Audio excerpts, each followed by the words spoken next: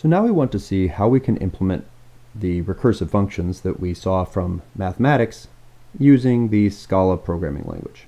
So we started off looking at factorial. It's kind of the quintessential example that's used for this. And I want to just take this and convert it into Scala code. As I mentioned before, the Scala code is going to look very much like the mathematics. So I'll open the REPL here, and we're going to define, now I'm not going to use bang for this. I'm not going to use the exclamation point. Instead, I'm actually going to call it factorial. It takes n, and at least to start with, we'll make n an int, and this function will of course return an int. And then we need to put in what it's equal to. One thing I want to note, whereas with the functions that we talked about before, I said that putting a return type was it was a good idea. It was something that you should get in the habit of, but it wasn't required. For recursive functions, it is required. So if you write a function and it calls itself, you have to put in the return type. So this little brace here translates very nicely into an if. If n is less than 2, well, what value are we supposed to give back? As the math formula says, 1.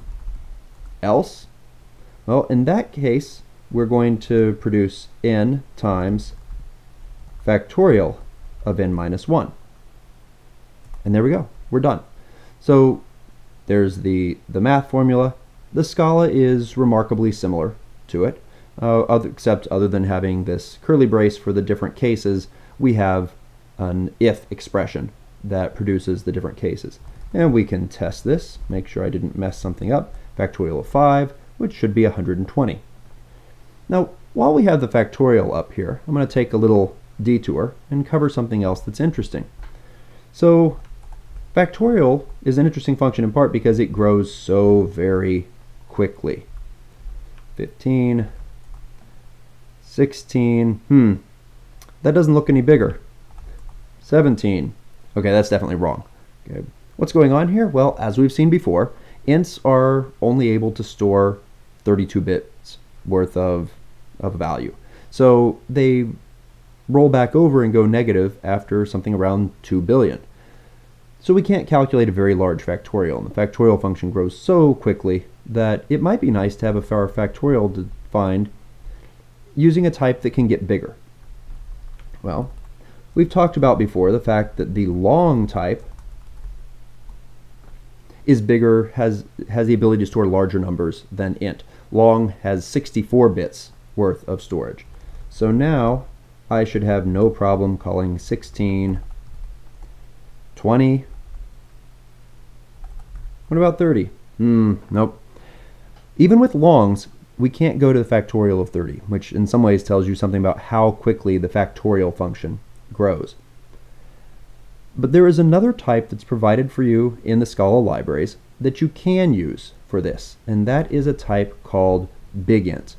So, and we don't use this all the time because it's not built into the hardware. It's much slower. It uses a lot more memory.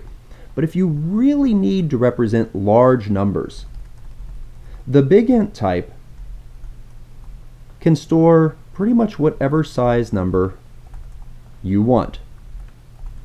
It's only limited by the amount of memory in your computer and how long you're willing to wait for something to calculate. So factorial of 50 is fairly large. What about the factorial of 500? You'll see here that by default it cuts it off. If we put it inside of a print line, the REPL won't cut it off. Okay, so there were a few extra lines there. What about the factorial of 5,000? Oh, that one actually caused what's called a stack overflow. How about I do 1,000? There we go.